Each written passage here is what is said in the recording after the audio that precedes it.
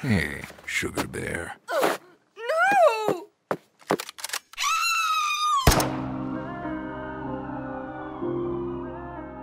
Welcome to Never Solved, an investigative podcast that digs deep into the bowels of crime to get to the bare bones of murder.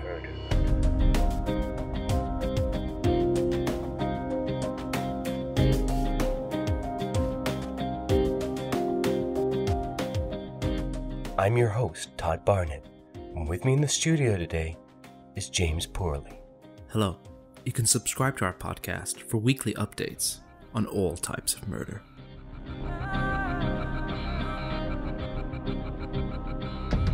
Today's case has got me fired up.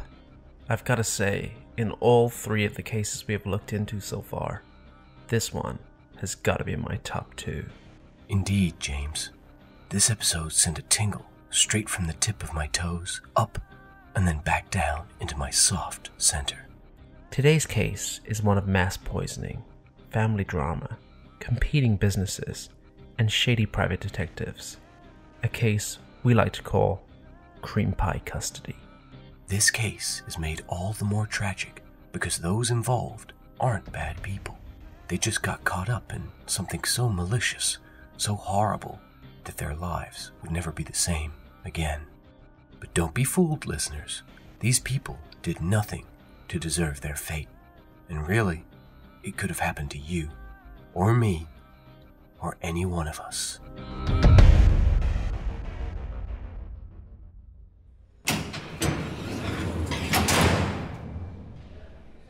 I remember it like it was yesterday. It was last week, wasn't it? Yeah, but I mean, that's still longer than yesterday, right? I guess. You have a point. This is Hubert Sower, the man currently in custody for his kid and for his life. Hugh has been accused of poisoning over 30 people with anthrax from his food truck in downtown Oregon. He spoke to me from his holding cell in prison. I didn't poison anyone. Now you can say my food ain't great. Lord knows enough people have. But never has it caused more than a mild stomach upset. And that's only if you get the triple cream bacon Monday pie. Those things are deadly. A Monday? A new invention of mine. I thought I'd start a new week. Fair enough. The police were saying you were trying to poison your wife? Seems like she's the only one that didn't get sick. The bitch. Excuse me, there goes my temper again. Look, me and Sue, we got our differences. What with our ongoing custody battle over our son. But to say I would go as far as to poison the mother of my child? You did abuse her though, correct? I smacked her around a bit every now and then, when she was being a dumb slut. But poison? No way, man. That's sick. As clearly violent as Hubert is, I have to admit, he does have a point. Just because he beat his wife doesn't mean he poisoned over 30 people, 12 of which died. I had to talk to his lawyer to get a better picture of things. I've known Hubert for going on 20 years now. He's not the brightest egg in the basket, but he's no villain. Not really. This is Jill Person, Hubert's lawyer. She's representing him in his custody battle and the poison case. Can you tell me what exactly he's facing if he is found guilty? Well, on the poison case, he's facing life. And obviously that won't impact well on the custody hearing. While I was at the prison, Todd was out doing some canvassing, speaking to the locals and the survivors of the poisoning.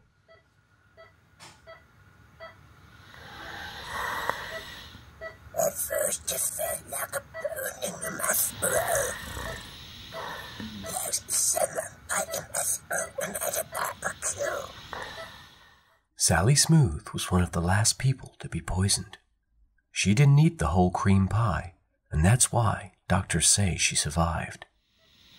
I had a big lunch. My eyes were bigger than my stomach. And all the poison kicked in. Then I began to swallow. Your throat swole up too, is that right?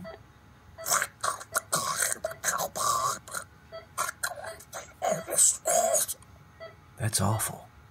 He said that I would have choked. And could you describe what happened then? Yes, but I'd rather not. It's quite painful to talk.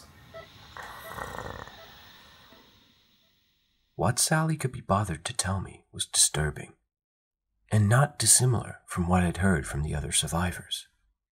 Sadly, on that day, 12 people died on the spot.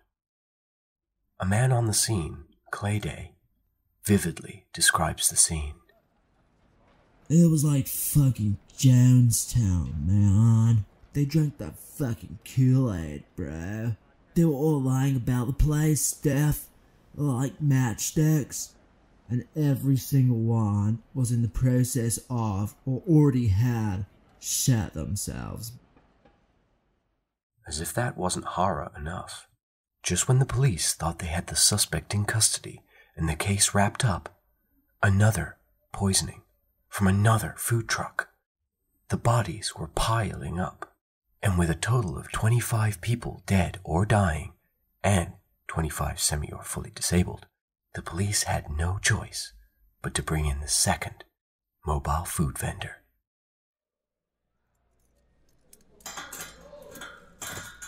They call me Bob the Cop.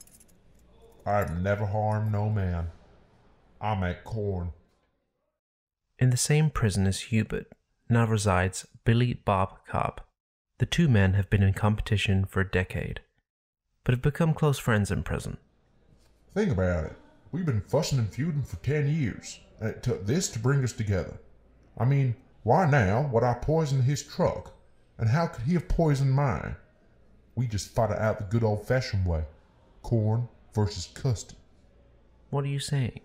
That there's someone else going around poisoning food trucks? Might could be. Why? It'd be a ghost tit if I know.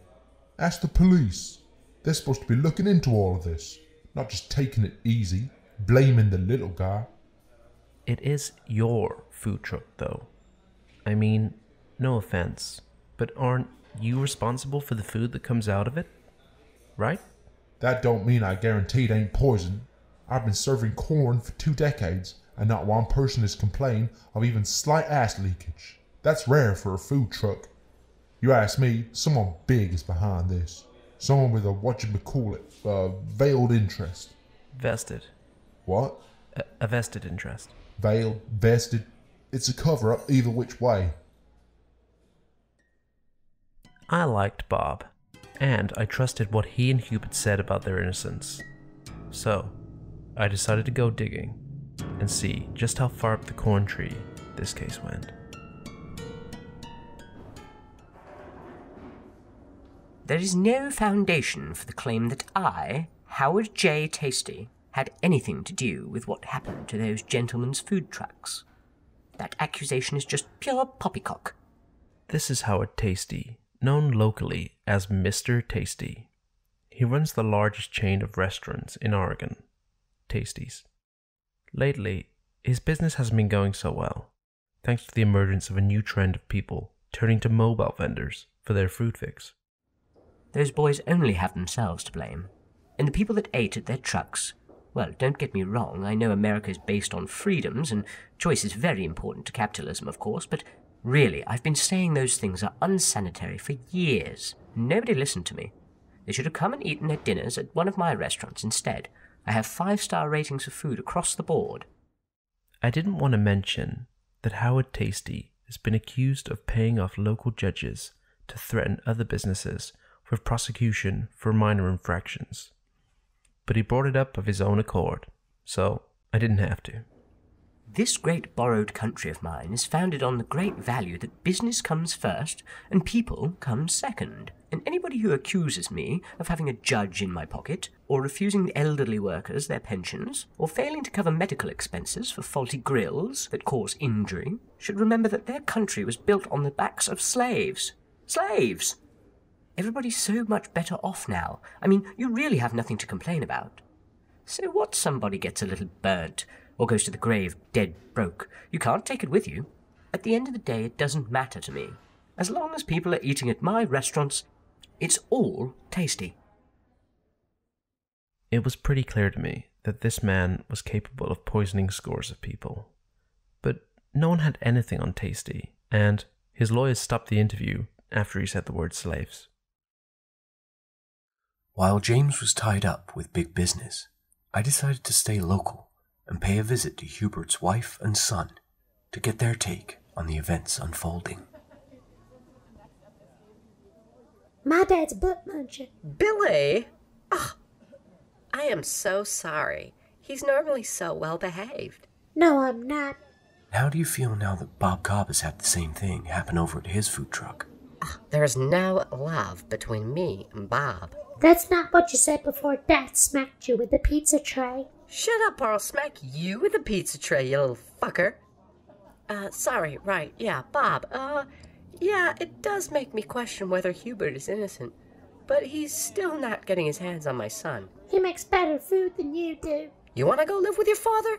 He might have poisoned 80 people. No? Then shut your little mouth, you sack of shit, before I... Oh, sorry, yeah, well, we'll have to see, I guess. Even if he's innocent, I'm leaving him. Things in the town were escalating.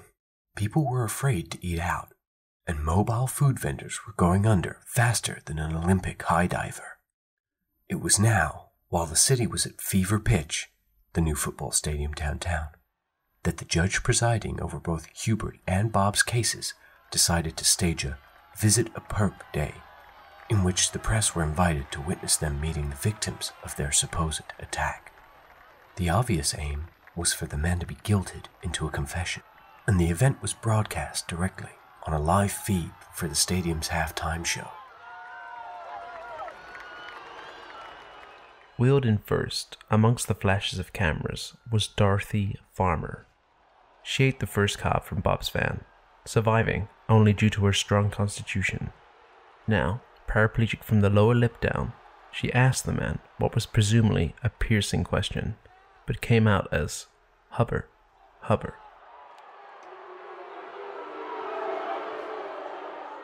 Bob and Hubert couldn't resist the waterworks for long, as Jacob, aged just 9, waddled in next, his legs just shriveled memories of their former selves. When he grew up, he was going to play baseball.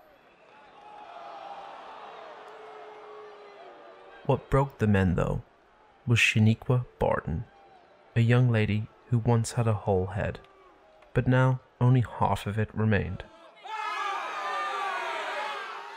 She wept from her eye and couldn't speak, but somehow, with that remaining half a face, asked the men, why? Shaniqua was going to be a model. Now, with only half the number of angles to be shot from, there's no chance of that ever happening. The pornographic pity that the victims evoked, in the accused and in the stadium audience, had the desired effect.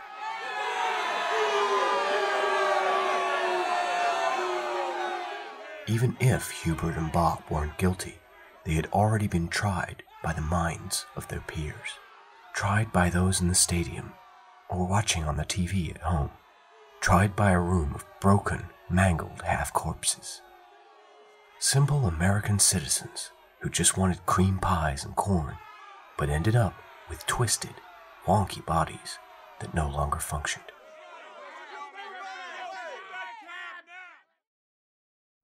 So who did poison all these people? Sal Biggin, a local PI hired by Bob Cobb himself, has one theory. Hey, look, Bob hired me when he knew the police weren't going to dig any further into this, and, he wanted to know who was really behind it. But look, I really shouldn't be saying this, but between you and me, it didn't take much inquiring to see that it's obviously Mr. Tasty is behind all of this. I mean, Mr. Tasty, the big food guy.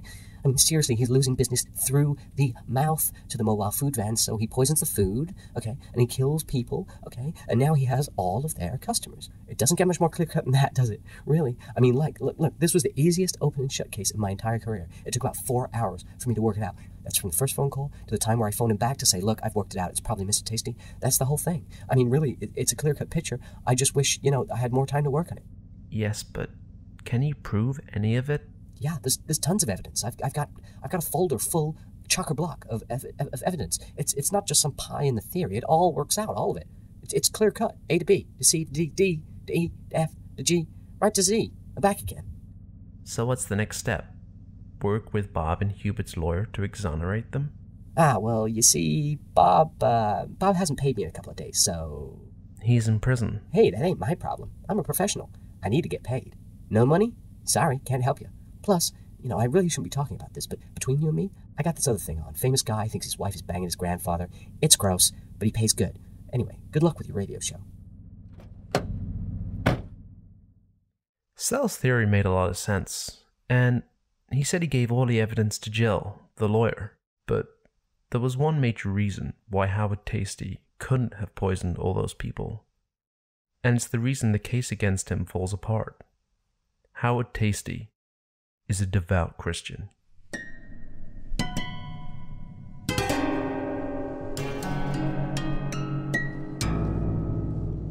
So what really happened to all those people in Oregon? Bob and Hubert both got the death penalty, leaving Hubert with a very slim chance of gaining custody of his son.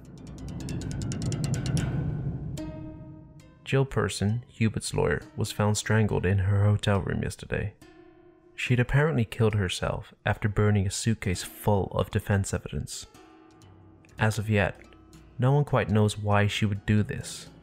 And finally, Mr. Tasty continues to dominate the Oregon food trade. When we asked him how he felt about how things had worked out, his two-word reply was as nonsensical as it was simple. He said, "Remember slavery."